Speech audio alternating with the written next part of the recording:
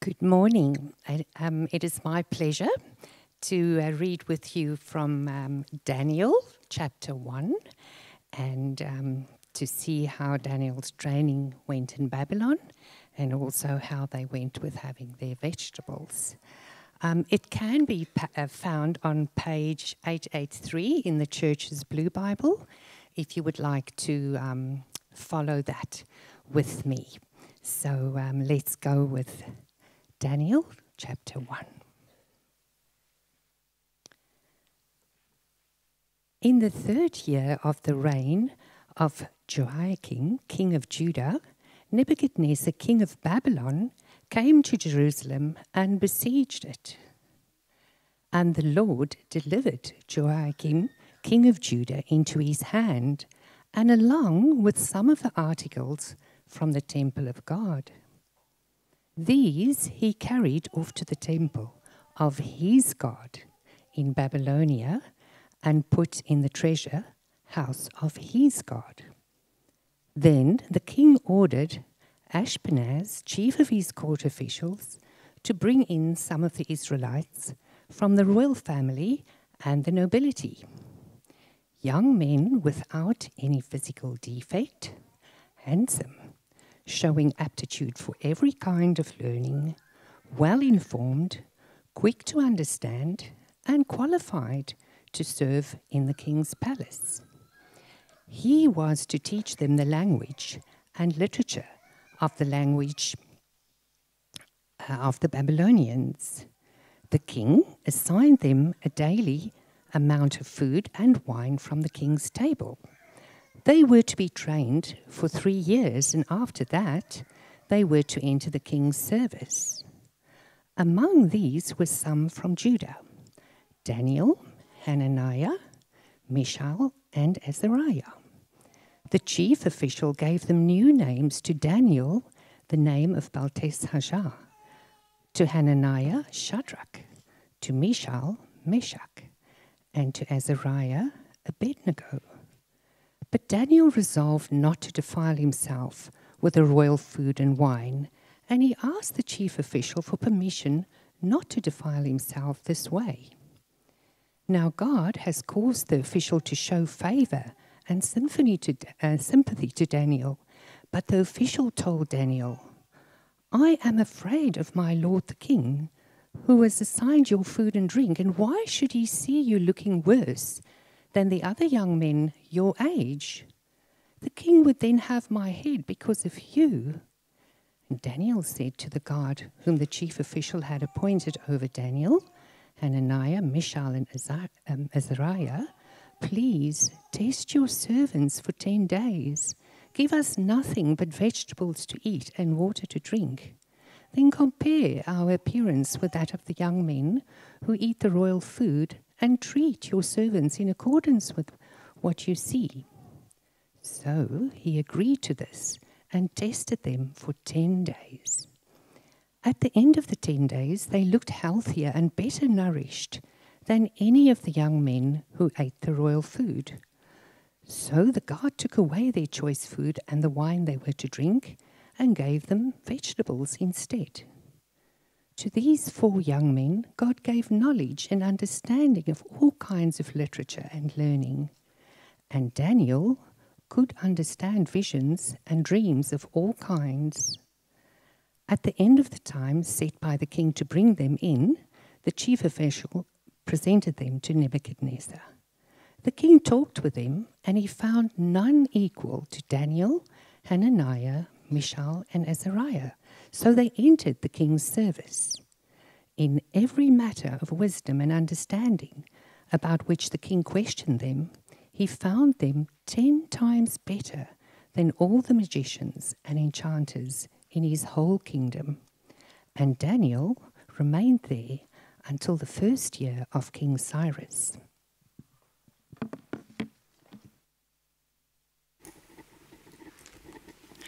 Thanks for that, Mari. My name is Shady. If we haven't met before, please keep your Bibles open in Daniel chapter 1. I'm going to pray and ask God to help us with his word. Let's do that together. Let's pray.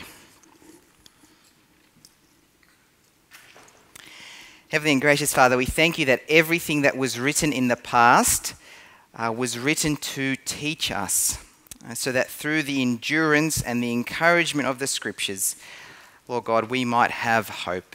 And Heavenly and gracious Father, we do thank you so much for your word. Lord, your word that is more precious than gold and so much sweeter than honey from a comb. Lord, we pray that this morning we might see the preciousness of your word and we might be able to taste it. But Lord, all the more to taste you, to know that you are good, to know that you are the one who is calling the shots on this world and that this is your world. In Jesus' name we pray. Amen.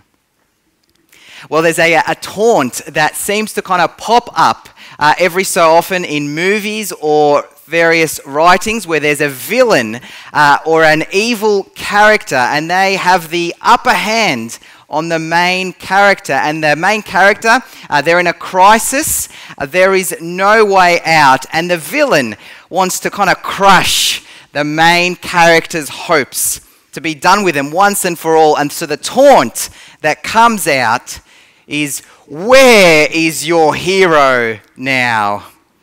We might have even heard that before in another way.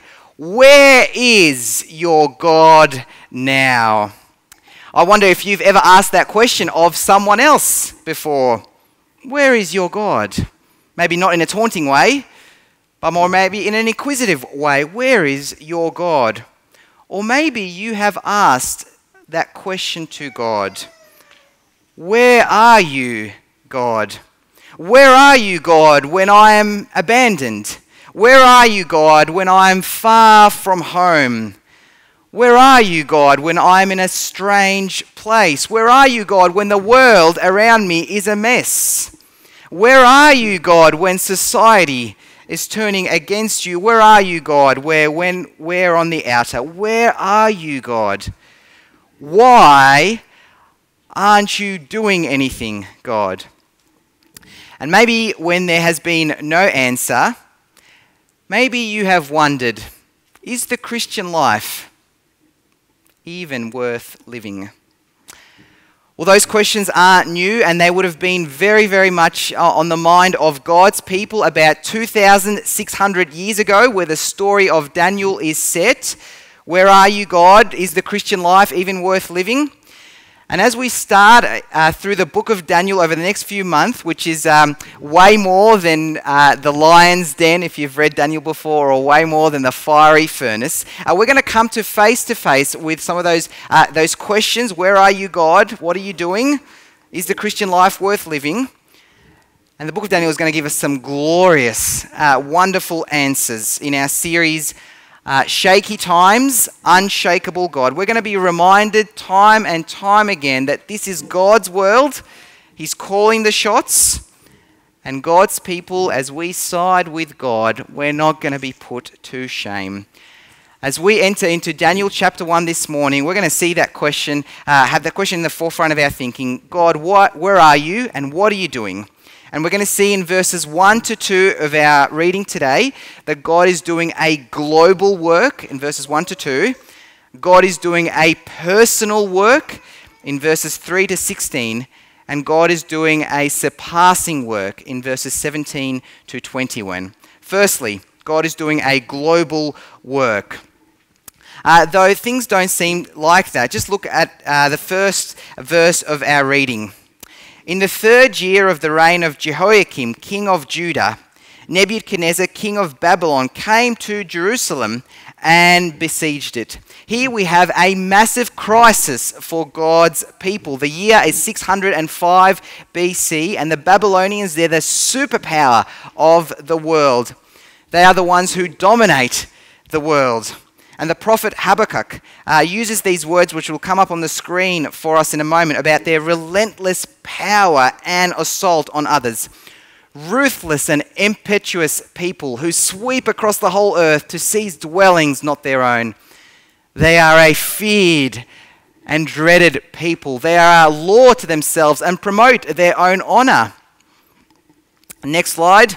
Their horses are swifter than leopards, fiercer than wolves at dusk. Their cavalry gallops headlong. Their horsemen come from afar.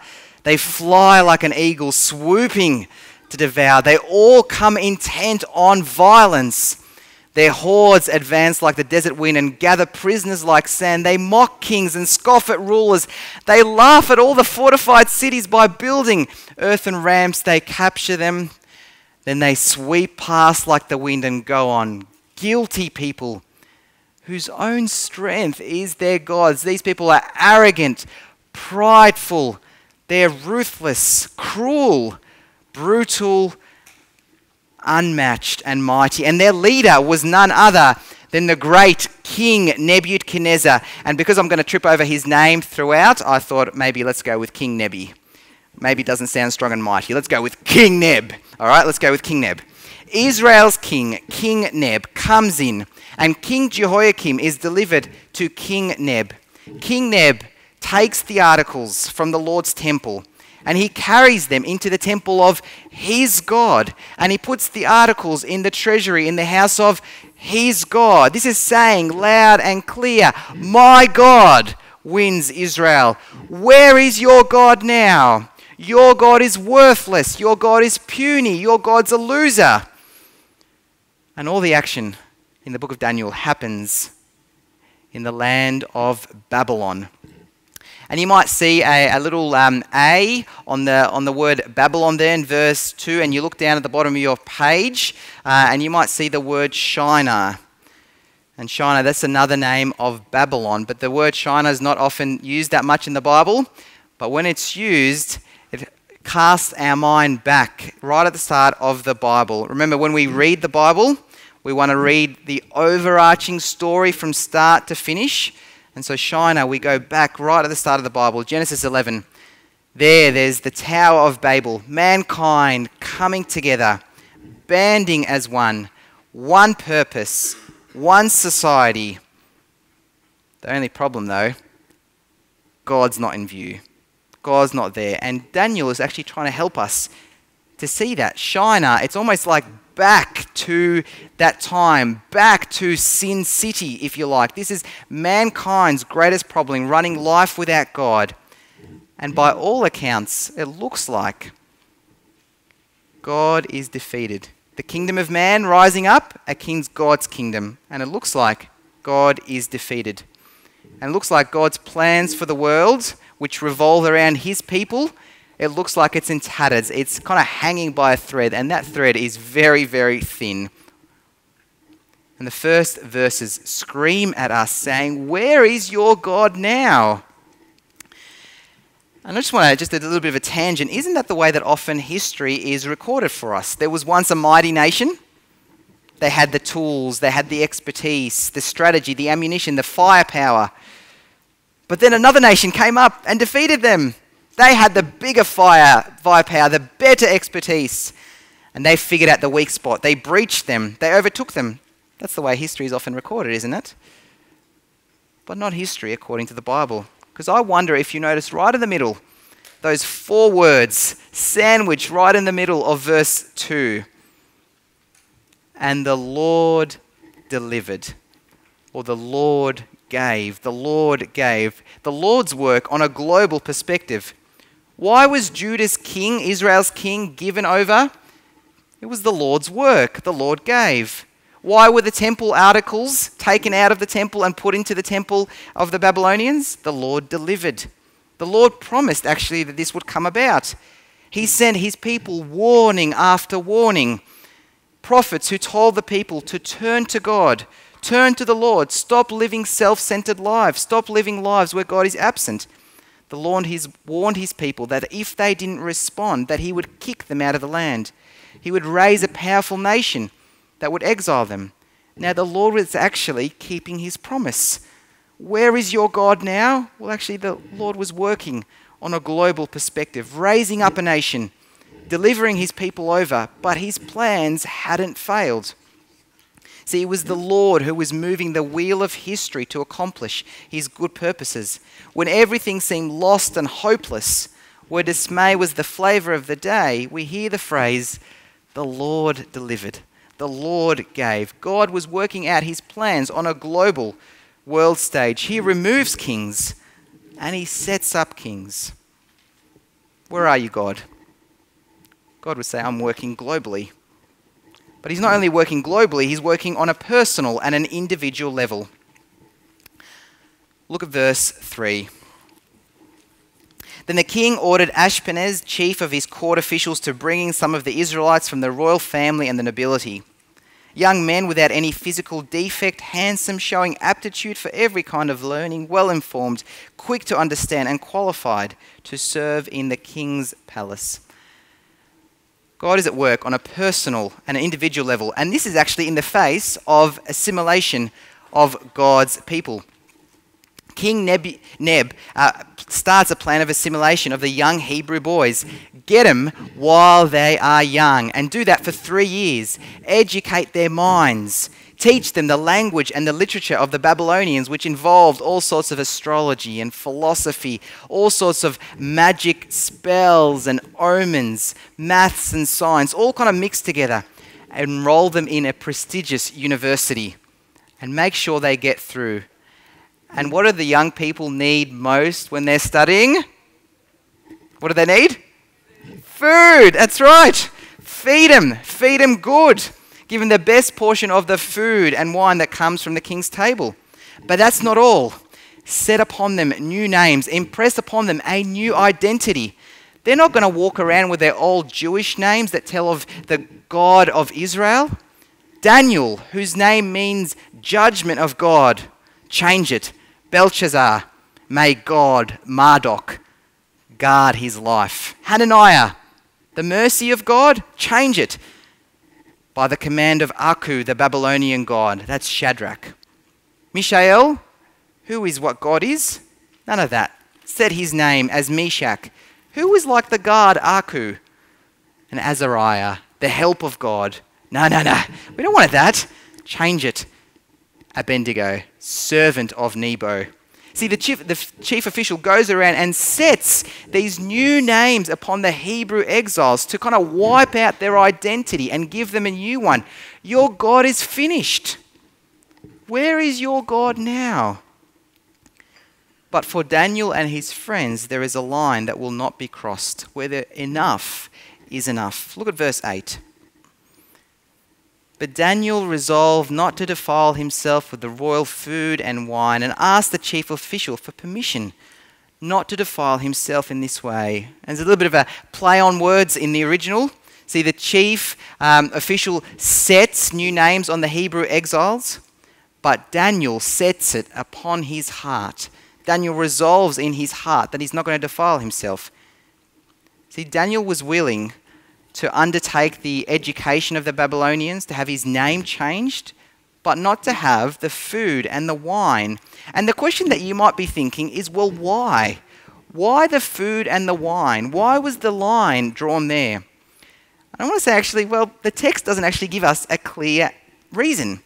It could be because of the ceremonial uncleanness that came from eating unclean animals. God had said, for example, in the book of Leviticus, there were some animals that you shouldn't eat. That was what it meant to be living in as God's people. But this doesn't actually explain the wine.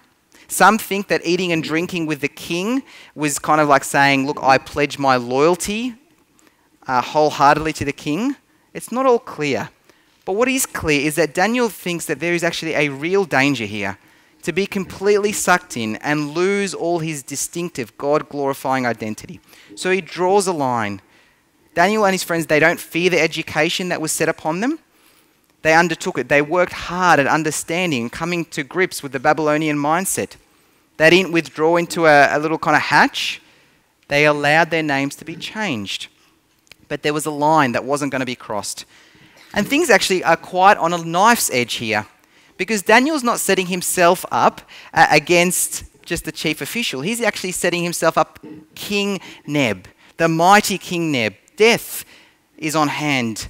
Death is punishment. And you kind of pause and wonder for a moment here, because you wonder, well, if Daniel and his friends didn't say no here, that enough is enough, would they have been able later on in the book to say no to some other things? We actually find out later in the book that Daniel and the three friends, they get tempted to worship an idol, but they say no, and they get thrown into the fiery furnace. Would Daniel have later on said no, not when he was 30 or 40, but when he was actually in his 80s? Would he have said yes to praying to God and no to defying the king's orders? If they didn't compromise here? You wonder. See, Daniel and his friends resolved to say enough is enough. And what happens when you defy the king? What's God going to do? Well, we don't know. Or do we? Because what happens? Again, what is God doing? Just look at verse 9. Now God had caused the official to show favour and sympathy to Daniel. It's actually the same word again. Now God gave. We hear in verse 2, God gave Jehoiakim over. God gave the official favour and sympathy to Daniel. There is God's work on a personal level. See, the official hears what Daniel is saying. He's afraid because if he rejects the king's menu, all the Daniel and his three friends' health will suffer. But then actually also the official's head would be lopped off. But God's hand is still present. The friends eat their veggies and the water, and for 10 days they look healthier and better nourished than all the other friends that ate the royal food. And I don't know if Ben said it in the kids' talk, but I just do want to say it here. This isn't a proof text for being vegetarian, just in case you're wondering. This is all about God's work that is personal and individual in someone's life. Where is God? Where are you, God? Well, here we see God is actually working personally. And God's work, finally, is actually a surpassing work. His work is matchless. Look at our final section in verse 17. To these four young men, God gave, there it is again, God gave knowledge and understanding of all kinds of literature and learning, and Daniel could understand visions and dreams of all kinds. And at the time set by the king to bring them in, the chief presented them to King Neb. And the king talked with them, and he found none equal to Daniel, Hananiah, Mishael, and Azariah. So they entered the king's service. And in every matter of wisdom and understanding about which the king questioned them, he found them 10 times better than all the magicians and enchanters in the whole kingdom. Again, the concept that keeps coming up and time again, these are unmatched. These men are unmatched. These men are in a league of their own. They've got wisdom that kind of overflows, knowledge that's incomparable. And in their final exam with King Neb, they pass with flying colours and they come into the king's service. Was it because they studied so much? Maybe. No, again, we hear that the source is God. God gave. And he gives, amazingly, making sure that his people are unmatched. And what a remarkable turn of events. You know, remember, because right at the start of the chapter, we find exiles, nobodies from a destroyed kingdom. But now they are the cream of the crop, serving at the king's palace. At the start of our passage, we read, there's the defeat of Jerusalem and God's people. And at the end, we meet the victory of God's people in a foreign land, having understanding and knowledge 10 times better than anyone else. And as we actually continue throughout our book of Daniel in these series, we're going to see how the Lord will use these four to display his unshakable kingdom, an enduring kingdom to the Babylonians. And actually, the very last verse of our reading, verse 21, hints at this. Just look at verse 21 with me again. And Daniel remained there until the first year of King Cyrus. This isn't kind of like a remark about Daniel's life, like a fairy tale. Well, he lived a happy and long life ever after. This is actually saying God's servant, Daniel, outlives the strong and the mighty Babylonian kingdom. Again, what a change from the start of our reading. Mighty Babylon, remember? That army that kind of marches in, cavalry galloping headlong, their hordes advancing like the desert wind, gathering prisoners like sand. A symbol of might and strength and power. And yet this kingdom actually falls. It's like we have like a spoiler alert to the rest of Daniel. Because later on actually in Daniel we'll find out Cyrus, the Persian king, comes in, crushes Babylon, Daniel will be there. Daniel lives to see Babylon fall. The Lord's servant would surpass the Babylonian kingdom as he trusted in the Lord, as he resolved not to defile himself in a foreign land. He was a faithful servant who would actually conquer through holding fast to the Lord. Where is God? He's doing a surpassing work. And Daniel remained there until the first year of King Cyrus. See, and as we flick over into the New Testament, we see the faithful one, the one who resolved to continually live life God's way, resolutely set his heart upon God's way, the one who would be handed over to the powers of this world, given over, the one who would overcome as he willingly laid down his life. And by all appearances, it looked like defeat. By all appearances, God's king crucified on a cross, God's king hanging there naked on a Roman cross. Where is your God now? But there was God working. This is how Acts 22, chapter 22 puts it this way. Fellow Israelites, listen to this. Jesus of Nazareth was a man accredited by God to you by miracles, wonders, signs, which God did among you through him, as you yourselves know. This man was handed over to you by God's deliberate plan and foreknowledge, and you, with the help of wicked men, put him to death by nailing him to the cross. But God raised him from the dead, freeing him from the agony of death, because it was impossible for death to keep its hold on him. This is how God shows his rule and invites us actually to live under his rule. A kingdom that would last forever. A kingdom that doesn't look like it right now, but a kingdom that will surpass and supersede all others because God is actually behind it, doing his surpassing work. See, as we continue through our series in the book of Daniel, we're going to be comforted and challenged time and time again to see that God is at work because this is his world. He's the ruler. He calls the shots over this world. We're going to be reminded of God's global work. And isn't it amazingly comforting? Because how often we're hearing nations rising and coming to power. We often hear the breakout of wars just on the horizon. Big events that unfold on the world stage. But Daniel chapter 1 actually tells us God's in control of that. He's working out his purposes. And it's God's work in each of our individual lives. His rule extends even into the mundane of our lives, if you like. Small matters in our lives. You know, he's the God who's the very hairs of our heads. He numbers, he knows them. This actually came to me a little bit more in the forefront of my thinking. I think as a kind of a little bit of a wake-up call over the last Easter.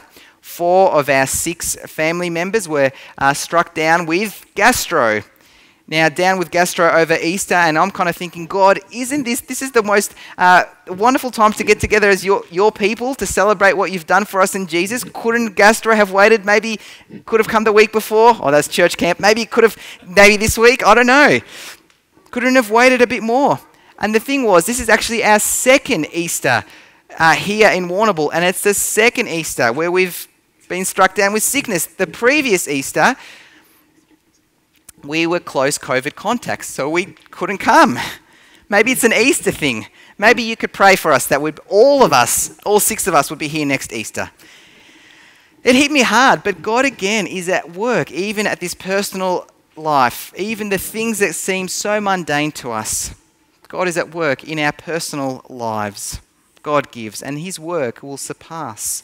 We're going to see that throughout the visions of Daniel. Maybe you were thinking maybe we're going to stop at Daniel 6. If you've read Daniel before, Daniel 7 to 12 gets a little bit, a lot of visions, a lot of dreams, a lot of things you go, wow, this is a lot here. But we're actually going to be reminded of the way that God's reign will extend into the future, and it'll be an encouragement for us to side with God. And because God is at work, this is his world, because he's never defeated and he never will be.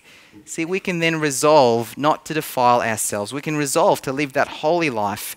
This is actually the backbone to our resolution to be loyal to the Lord. See, Daniel and his friends, they never compromised. They never lived the hermit crab kind of life. They engaged with their world. They learnt all about the Babylonian literature, with even the magic omens. They even walked around with new names. But there was a line. Daniel graciously and thoughtfully resolved that line would not be crossed. He and his friends did that together. They made their stands. And so actually the question for us this morning, brothers and sisters, is where will you make your stand? Where will you say, this is where I will nail my colours to the mast? Is it at the work or the sporting club where maybe you won't join in with all the gossip or the slander that goes on? Or will you resolve to set your heart upon God's good purposes and good design, even as we heard before, for sexuality and gender, and not giving in to sinful ideologies of this world?